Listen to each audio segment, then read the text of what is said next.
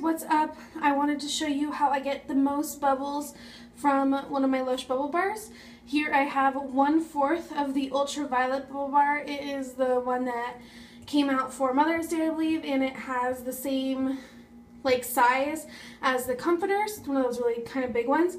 So I cut it into fourths, and yeah, so this is how I get the most. I have this strainer. It's Pillsbury. I got it from the 99-cent store.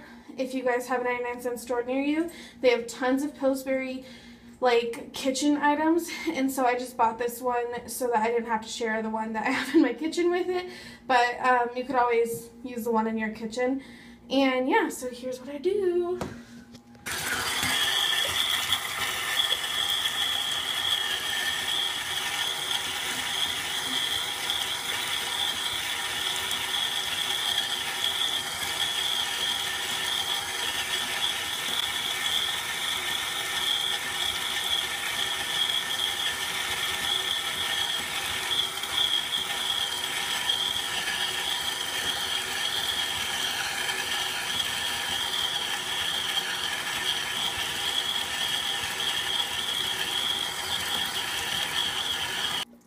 So yeah, the strainer really makes sure that none of the chunks fall into the bath and you don't like miss anything.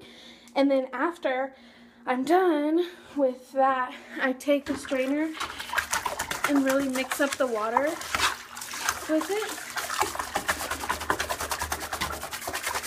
And this is what makes the most bubbles. This is like the craziness.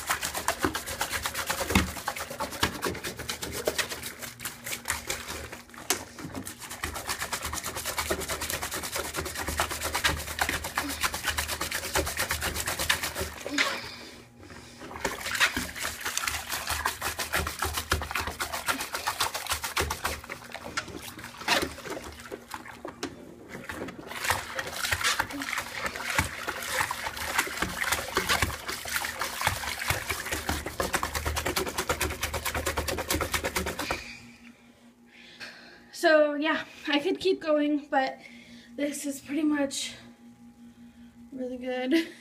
Really nice, thick layer of bubbles, really big bubbles too. See, I just dipped this in here and got some out. Yeah, so that's my favorite way to get the most out of my Lush bubble bars. Thank you guys for watching. Bye.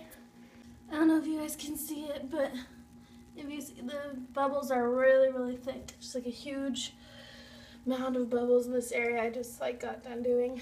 It's pretty awesome.